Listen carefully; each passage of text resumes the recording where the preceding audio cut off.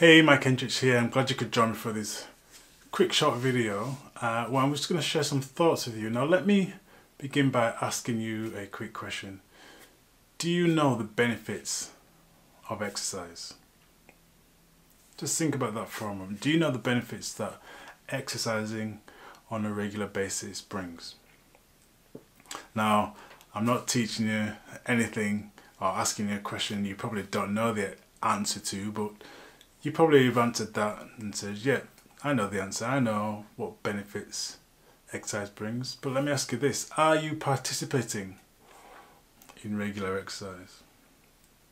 Now, I know for many people, when you speak to them about exercise, it elicits bad memories. Bad memories from the time when they were at school, or bad memories when they may have tried to exercise for a period of time and didn't really enjoy it. Bad memories because it didn't give them the results that maybe they were looking for. So I know a lot of people have a negative association when it does come to exercise, but at the same time they understand that exercising and what exercise offers in terms of benefit.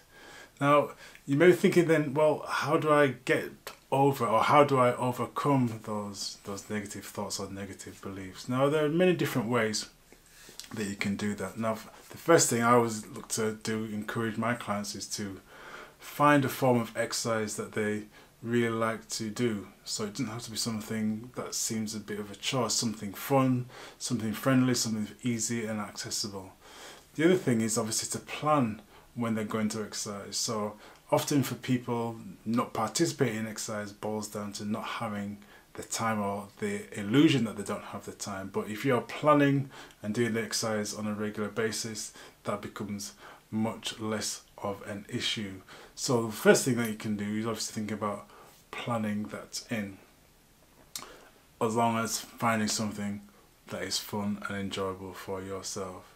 So if you feel that you'd like to find out more about exercise and how you can get involved in exercise, and does exercise have to be hard? I know it's very difficult because we get bombarded with these millions of different images here on YouTube. There'll be thousands of different videos all telling you have to work really hard and get sweaty. And for a lot of people, that's not really the route that they want to go down. But you do want to find out more about exercise. You do want to get to enjoying the benefits that exercise brings. You don't want to be worrying about food. Maybe you do want to get back into certain clothes that you've been hiding away in your wardrobe for a long period of time. I'm inviting you to come to our Think to Thrive workshop on the 29th of September this month. Now we only have a limited number of seats, but I'd like for you to take one of those seats and come along and find about how exercising and getting involved in regular physical activities can really move you forward and get you to enjoy the better standard of life.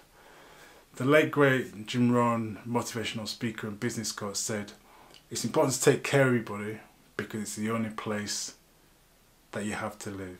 Now you take care of your car, you take care of your home, you invest time making sure they look nice, they look tidy, they're well kept after. You should be thinking about doing the same when it comes to you and your body.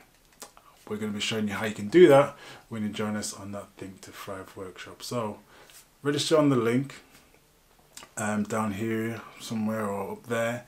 As I say, there are only a limited number of spaces available, but I'd like for you to come and take one of those and find out how you can begin to really enjoy exercising and exercise activity. So don't delay, click on that link now, register your place, and I look forward to seeing you with us on the 29th. Okay, this is Mike signing out. Until next time, be strong, be healthy, and be you.